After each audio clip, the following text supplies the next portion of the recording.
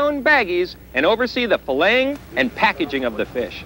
That way, when I get back to the States, I won't have a single 10-pound lump of frozen fish. Also, I give the guy a couple of bucks. That way, he'll take care of my fish when I'm not around. Let's say you want to come down and enjoy some of this fast fishing action. Well, you won't have to mortgage the house in order to get the proper tackle.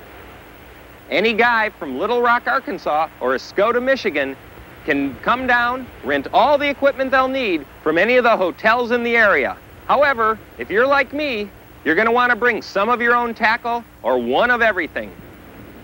The most useful piece of equipment you're going to bring down is your 30-pound rod and reel. This will handle everything except a big blue marlin or the big bottom bruisers.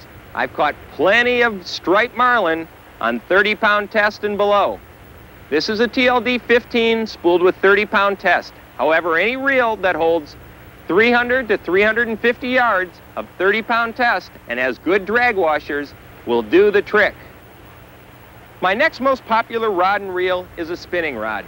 This is spooled with 20-pound test. It's a Penn 650. However, any spinning reel that has good drag washers and has 200 to 250 yards of line capacity will do the trick. Next, you're going to want to be bringing a trolling rod. If you know you're going to be after blue marlin, bring an international or some equivalent reel. The new 2-speeds have revolutionized big game fishing, and I highly recommend them if you're serious about battling big fish. This is the Penn 30 wide spooled with 60-pound test. However, if I know I'm going to be after bottom fish, I'll spool it with a 100-pound test in order to provide the extra abrasion resistance when they drag me down into the rocks. The next two rods and reels are my favorite, a 20-pound and a 15-pound. These are really all you need for everything you're going to catch. I enjoy fighting fish on these more than any other rod and reel combination. This is the new Daiwa reel spooled with 25-pound test, and this is the TLD 5 spooled with 15-pound test. It's a blast to take fish on these rods and reels. Now, let's take a look at some of our terminal tackle. Probably the most useful lure in all of Baja is the minnow imitating lure. This is the Rapala, and this is the L-Jack. I personally find the L-Jack a little more durable and tracks a little better. However, that's not to take away anything from the Rapala. Both will catch fish, and both will catch just about any fish that swims in these waters. Next, feathers, or plumas as they call them down here. These are extremely useful and will take dorado, bonito, any number of fish, tuna, just about anything will eat these squid imitating lures.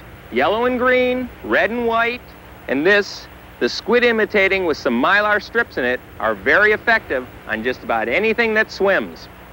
If you're going to be fishing for marlin, bring down a couple of marlin type lures. Probably 80% of all the fish caught here are taken on two colors, green and white, the mackerel pattern, or red and yellow, the bleeding mackerel pattern. I recommend bringing both. This is a doorknob style lure. It's very effective when trolled at high speeds. However, the problem is getting your captain to make the boat go fast enough to get these lures to pop the way they're supposed to. In that case, I go to the pusher heads. They're very effective when trolled at somewhat slower speeds. However, both will take fish, the pusher head and the doorknob. Another style of lure that is very popular is the popper. These are peely poppers. When properly worked, they pop across the surface and drive the fish into a feeding frenzy. There are numerous other lures that have their place down here in Baja. At the end of my tape, I list a directory of fishing tackle stores in the Southern California area that'll help you properly equip yourself to go after whatever species are in the area that you're going to be fishing. Lead-headed jigs, candy bars, and all the other styles of lure certainly have their place here in Baja. Now, let's take a look at some of the other terminal tackle you'll be using. Another thing you're going to want is leader material. 50, 80, 100, 120, and 250-pound test leader are probably necessary, although the most useful are 50 to